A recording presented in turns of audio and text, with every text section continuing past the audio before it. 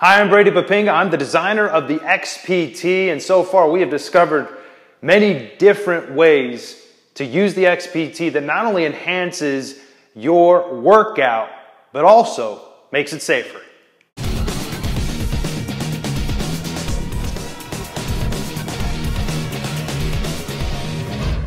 So the first way that the XPT can be used is very straightforward, and a lot of people, it's pretty obvious, and you can use it in a traditional fitness setting, doing traditional fitness movements such as bench press. You can do row, you can do shoulder press, squats, bicep curls, and all their variations safely within the confines of the XPT. The XPT has a braking system that is very intuitive and easy to use. And first, the way you use the XPT just overall, doesn't matter how you're using, doesn't matter the exercise, is you're first going to adjust the bar height. And the way I like to adjust the bar height is I look at it as where is it relative to my body. And so if I do a bench, I usually set the bar about to my waist. If I'm going to do a squat, I'll set the bar height to around my armpits and so on and so forth.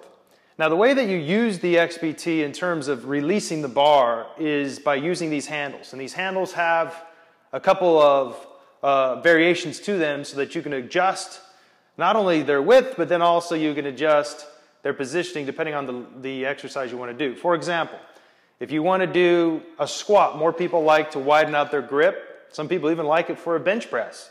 If you want to go a more narrow grip for like a close grip bench, even doing like shoulder press or like a curl or whatever, you just move these handles in and out depending on where you want to grip the bar. And it's just like sliding them like you would slide your hand on a conventional lifting bar. So to disengage the bar, free it up in order to use it, what you're going to do is you're going to grip the levers. Now you'll see that the bar does not immediately drop once you grip them. That's another safety measure so that if somebody accidentally came and gripped the lever or what have you, the bar doesn't automatically just crash to the ground.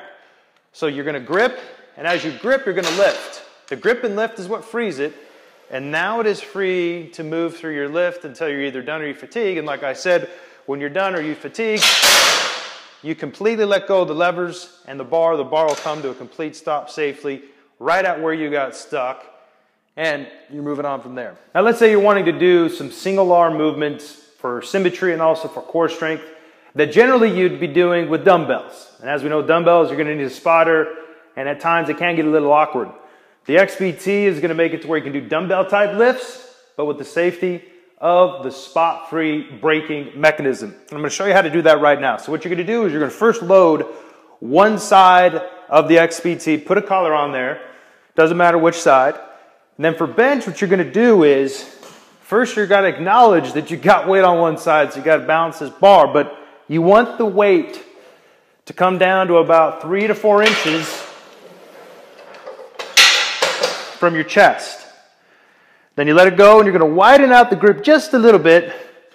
Then you're just going to release the one side. Now you got a core strength or core engage on the left side here since I'm working the right side. And away you go. And now you can do your one arm bench. And if you get stuck, use the brakes. And to switch sides, there's no need to go and load the weight on the other side. All you're going to do is you're going to flip 360. Position yourself under the bar. Now you're able to work the left side. In addition to doing bench, you can also do curls. And with this, all you're going to do is you're going to grab it on one side, release it, and away you go. You can also do shoulder press with the single arm movement by raising the bar. I just say about a couple inches above your head. Again, loading up one side, put the collar on, widen out the grip. You don't have to go all the way out. You'll get some impairment on the movement. You're going to grip it. I'm going to go behind the head. You do your one arm shoulder press. Switch sides, same thing. Very simple. Turn around.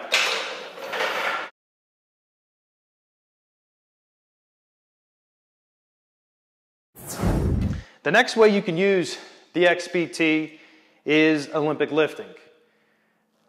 Now once the bar gets to the bottom, what you're going to do is you're going to rotate the handles all the way forward so that you can get some back rotation. Now we know when you do a power clean or a snatch, you're going to want to have the catch. You're going to want to catch it, and that requires that the bar rotates back. So make sure that you rotate the handles so that they are facing down. And then also, again, you can slide these handles in or out according to what exercise you do. If you're doing a clean, most likely you're going to be bringing the handles in. If you're going to be doing a snatch, you're going to be bringing them out wide.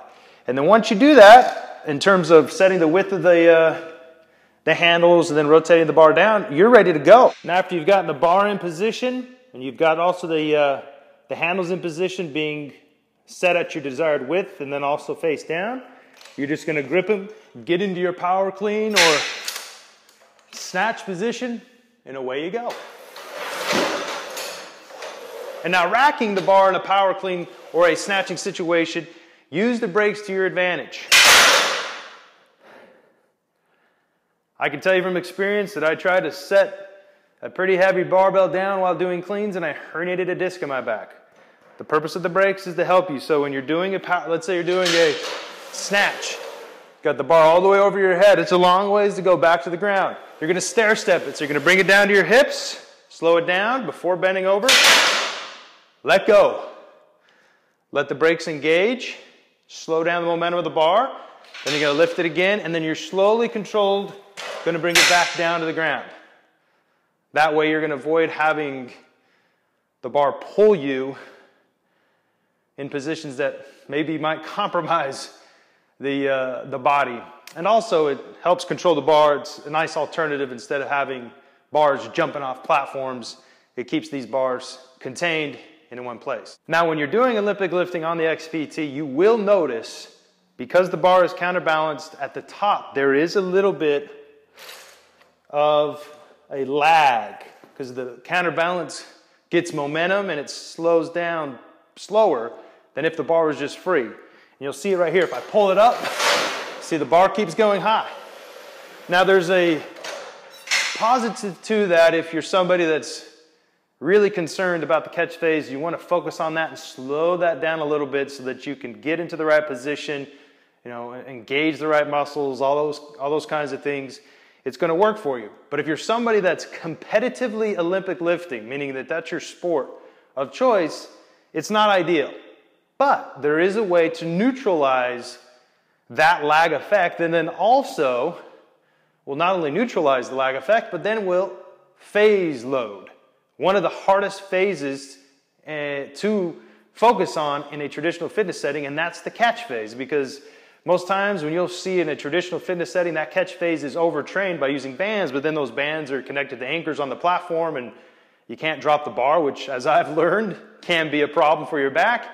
And the second thing is, if you do drop it and you happen to land on one of those anchors, that bar ricochets and can cause some damage either to you or somebody standing by. So let me show you how to use the bands in conjunction with Olympic lifting. So what you're going to do is you're going to use an anchor. Now, the newer versions of the XPT are going to come out with an anchor already installed, but if you have an older version, you can install one of these anchors that you can find at stroops.com. That's stroops.com. You can find that in the description. To now you can connect bands and other workout tools. And these are bands from Stroops that I got that I had made specifically for the XPT, and you'll just connect to the bottom there, and then you will connect it onto the barbell. With the band connected to the bar, now you're able to neutralize the counterbalance to the point of eliminating it, and then also you're able to overemphasize the catch phase, which if you're looking to enhance your ability to power clean, snatch, that will immediately show quick results and improvement by being able to add resistance bands, progressive resistance as you're pulling, to where now you're going to have to accelerate under the bar for the catch phase. Another way you can use the XPT is performance training.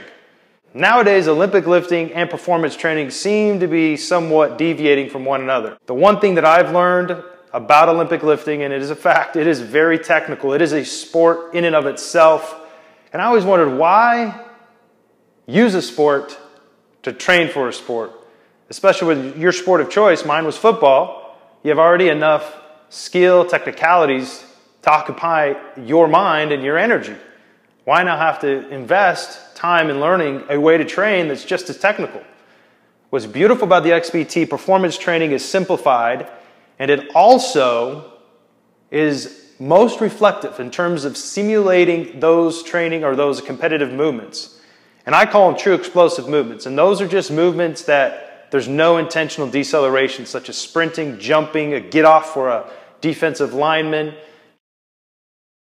Doing traditional movements like bench, squat, power cleans, we are training counterintuitive to true competitive movements. That's because we accelerate and slow the bar down, accelerate and slow the bar down.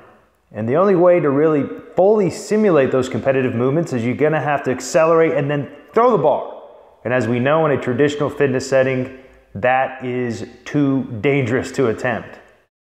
You can also do single leg and single arm true explosive movements on the XPT to better focus on the right and left arm, left and right leg for optimal symmetry, and also to best simulate those movements that you do on the field of competition. A couple of tips with the plyometric bench press and the jump squats. When doing the plyometric bench press, make sure you do a little crunch in order to access the bar as you throw it up there. Some just try to reach up there without doing the crunch and can't release the bar. With the jump squats, I use a block to give me an extra couple of inches to be able to release the bar as I throw it up there pretty high.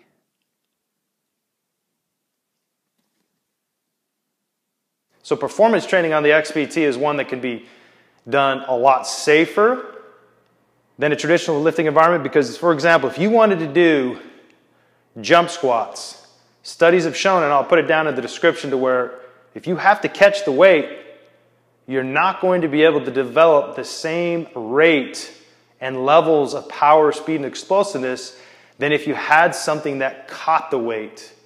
Because it's just like a car. If you want to get top end speed with a car, you got to press pure acceleration without slowing down. But if you have to catch the weight, that's your slowing down. That's basically when you take your foot off the pedal. When you train a way that most closely simulates competitive movements, it's pure pedal to the metal. That's what you get with the XPT. Pedal to the metal, no slowing down, and that bridges the gap between the weight room and the field of competition like never before. Now, another way that you can use the XPT is through suspension training. It's become very popular as of late, very therapeutic, excellent for developing proper technique. And you can see on the XPT that you can do push-ups, you can do inverted rows. By adding an unstable surface to your feet, you're able to get that feeling of being suspended. It's excellent for the core. And then also you can do bodyweight squats, bodyweight single weight squats, and also add a ballistic movement to them to where now you're again training the way that you would compete. Another way you can use the XPT trainer with isometric training. Isometric is fantastic because there's no movement through the joints. It's pure muscle engagement. It's static. And so it takes a lot of stress off of your joints, and it's phenomenal to really activate and wake up the nervous system before you get into a heavy set. And it's also excellent for working through your sticking points. With the XPT, it is seamless of being able to put the XPT in a mode of doing pure isometrics, and I'm going to show you how to do that right now. What I'm using here is a simple heavy-duty car strap for cargo that I will connect into this anchor point right here, and then I will wrap this around the barbell, and then you'll adjust the barbell to your desired height, depending on what lift you're doing.